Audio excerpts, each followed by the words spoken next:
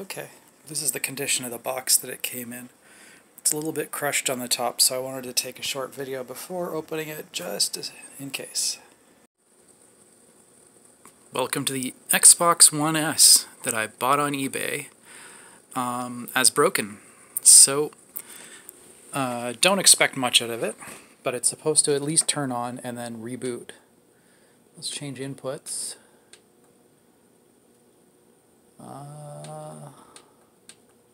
I think it'll be HDMI 3. Oh, nothing's showing up yet. So which one is power? Is this power? Oh, that's neat.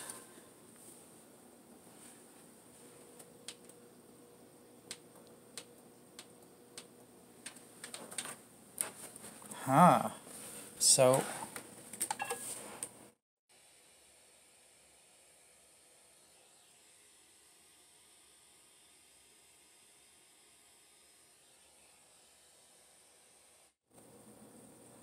Okay.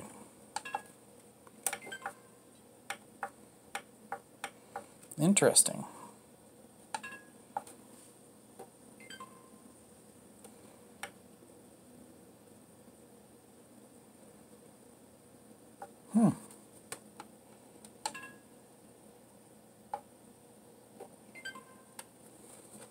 Let's press and hold.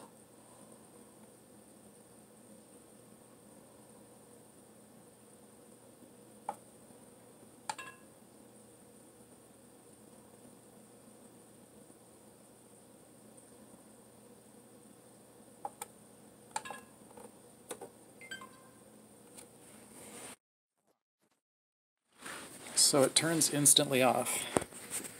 Whoever owned this before scratched out the warranty sticker. So it looks like I'm going to get to repair this after all. Now, there's one fix for it turning on and off, but I don't think this will work. And that's simply to plug in Ethernet, so let's give that a try. Nope. It's funny, the motherboard makes a sound itself, so I guess that's a diagnostic sound. I'm going to have to look that up.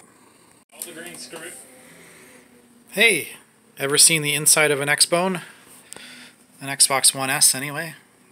See, the Xbox One S has a built-in power supply, so that's one of the features, I guess. There's a 500 gig hard drive, a disk drive. You got like Wi-Fi modules and stuff like that off to the side. That's it. It's pretty simple. It's an AMD APU computer. Oh my god. I don't know if you see this, but that's the SATA connector flapping in the breeze. This plastic pulled off of those pins when the hard drive came out. Pulled slowly, but yeah, that's how shit this connector is. Oh well. I'm going to try and get all those connectors back where they were.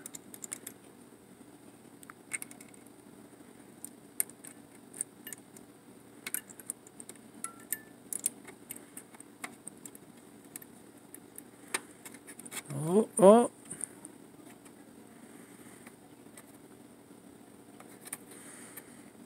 I'm close. So I gotta be really careful. Oh, it's back on that one. Yeah! It's the first time I've ever repaired a SATA connector. Jesus. Microsoft. Why were you so cheap?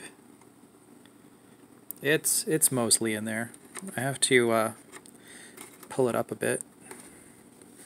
Get this one connector in there. Then push it back down. I think that'll stay. I might glue this plastic piece down to the motherboard so it doesn't come out again. Okay, you might also find this interesting. The power supply, it really only goes to two places. It has 6 connectors, but they just go to different spots in the motherboard that need 12 volts.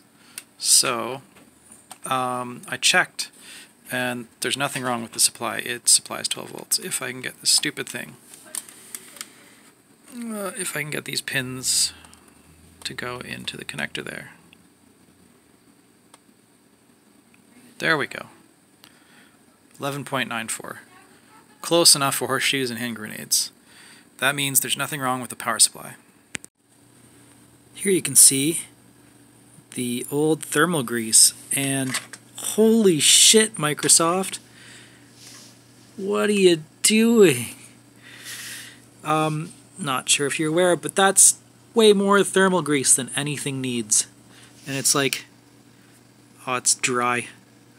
I don't know if this thing gets hot, but I know the APU in my TV computer gets very hot very fast, so I'm guessing this is not a good thing. So I hope when I replace the thermal grease with some Arctic silver that will fix it.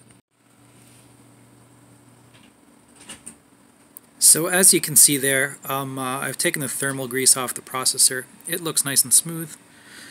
The heatsink, I did get it with the screwdriver a little bit, so it's got some scratches, but that should not hurt it at all. I'm going to try some new thermal grease, and hopefully that fixes the problem. In case any of you out there are interested in how much thermal grease you should put on a die, that's how much I do, and I've never had an issue with that. You're just creating a really thin layer between the CPU die and the imperfections in your heatsink.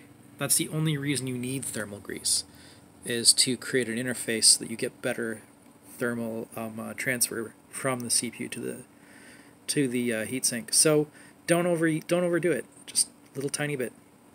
And if you feel not great about just putting a dot there, you can try and spread it out with a credit card, but you don't even need to do that.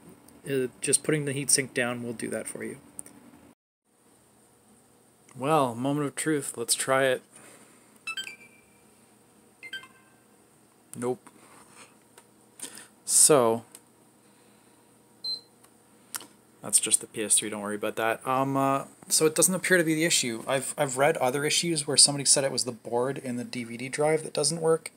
It's making it turn on and off. We'll have to see. Further investigation is required.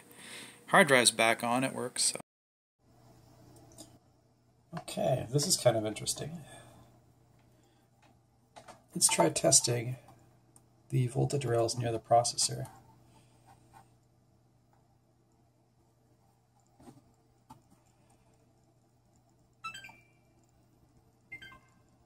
Momentarily 5 volts.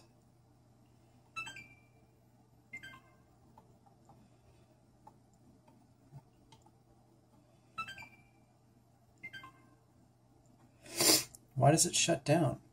I don't know.